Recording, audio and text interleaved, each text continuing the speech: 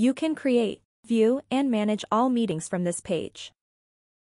Project-specific meetings can also be managed from inside the project app. Sales CRM-specific meetings can also be managed from inside the CRM app, but all other meetings can only be managed from this page. You can view the meeting list. Search for a meeting at the top. View meeting summary information such as the number of attendees and actions. Navigate to the detailed page or delete a meeting record. To create a new meeting record, click on this button at the top here. Enter the title of the meeting. Enter the meeting type. Select from the drop-down menu.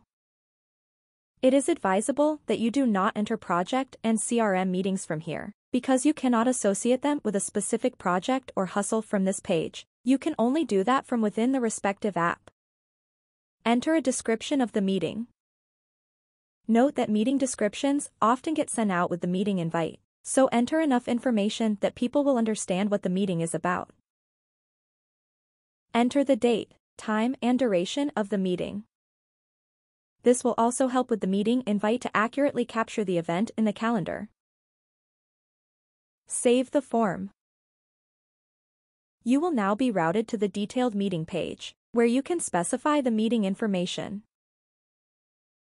You can enter the meeting attendees from the top here. You can select members from your organization from the drop-down menu here. Or you can enter any individual you like by adding their details here. This is important for sending meeting invites and minutes of meeting later, so make sure the email address is correct. To send the meeting invite, click on this button here. Select the time zone from the drop-down menu and send invite. All attendees will receive a calendar invite in their email that they can use to add the meeting to their calendars. During the course of the meeting, use this button here to add meeting action points. Enter the title of the action. Enter the description of the action. Enter the responsible person for the action. Enter the due date for the action. Save the form. Additionally, you can add meeting notes during or before the meeting here. Add any important points for attendees to note, and that should be recorded with the meeting record. When you are done, you can use this button to view the minutes of meeting. You will be routed to a PDF page that you can either download or print. Navigate back to the meeting details. Use this button to email the same document to all attendees.